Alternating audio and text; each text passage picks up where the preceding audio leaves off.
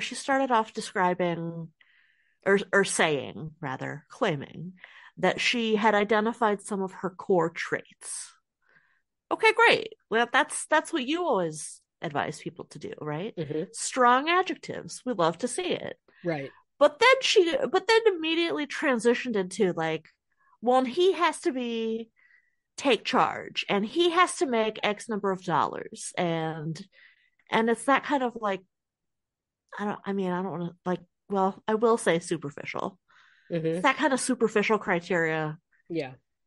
that that makes it seem like, yeah, this person's going to be difficult to work with, right? Because Yeah. She seemed difficult. That was the word that, and we hate to use that word when describing a woman because typically difficult means knows what she wants, speaks her mind.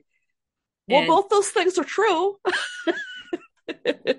Both those things happen to be true here. mhm. So, in that sense, I don't like the word difficult being used here. Um, that like I don't. It's not that I think she's. I don't know. Could she be difficult? I mean, to me, she came off that way. Yeah, Hmm. Yeah. but I mean, I hear you on the word difficult. I don't want to embrace my inner misogyny either. Hmm. Um, there's just something about her approach, right? That's Hmm. very businesslike, Hmm. very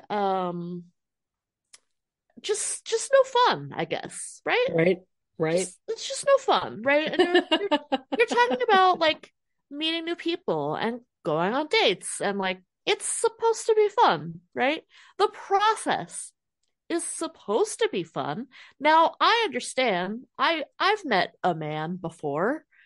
I understand it's not always fun. Right. But the point is it's supposed to be fun, and at the end of this, right? If you're marriage minded, it's supposed to be like this joyful occasion. I'm not getting joy from her. I'm getting No. sign on the dotted line.